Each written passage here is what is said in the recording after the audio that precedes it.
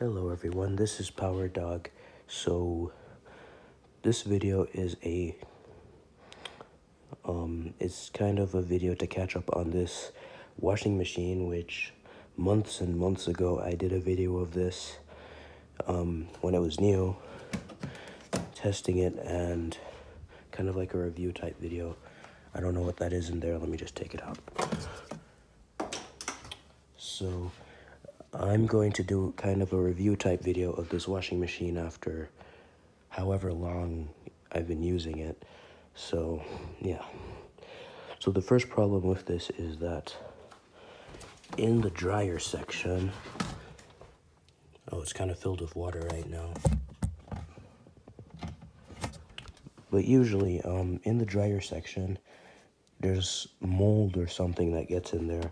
Even when you drain the machine, it still gets moldy, and I've opened it before to try to attempt to clean it, but the way that it's built, if I were to actually attempt to remove this barrel and just clean out underneath there, I would need to, it's kind of watery right now, not only would I need to remove the back, which I've done before, but I would have to remove all these screws at the bottom and disconnect all the knobs on the top. It's a lot of effort, so I wouldn't do that. I think I'd just leave it and like put chemicals in there or something to kill the mold.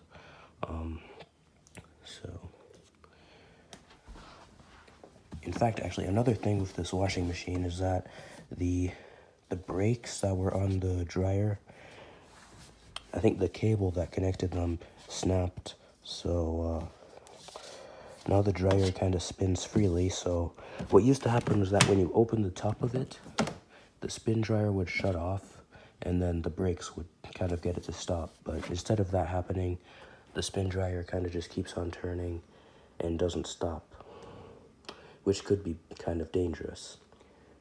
I'll show you that. So I think I'm filming this upside down. Oh well, yeah.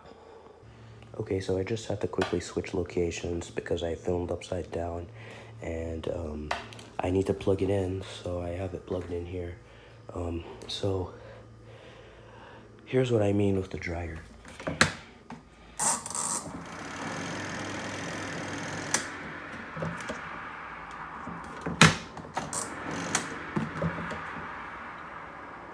You see what I mean? The dryer usually stops automatically, but you see when I open it now, it continues to turn at really high speeds, which could be dangerous. So, yeah, there's that. On the washing machine part, that still works fine, except I think the belt that spins this, I think the belt is beginning to go bad because I hear it make some like crazy vibrating sometimes. Let me show you.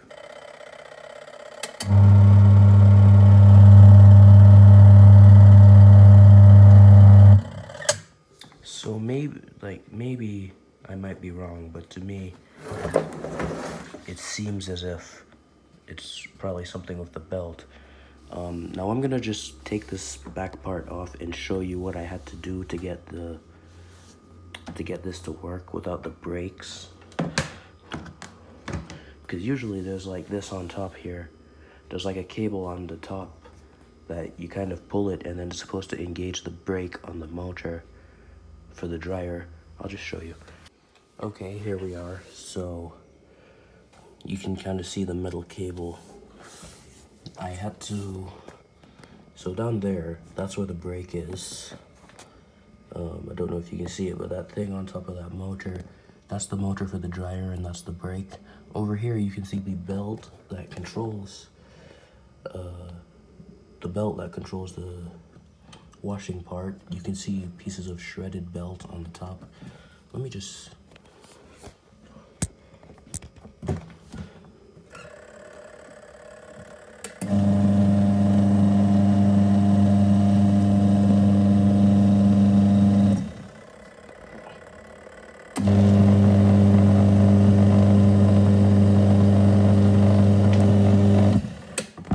Okay, my theory might have been wrong. It seems to be fine.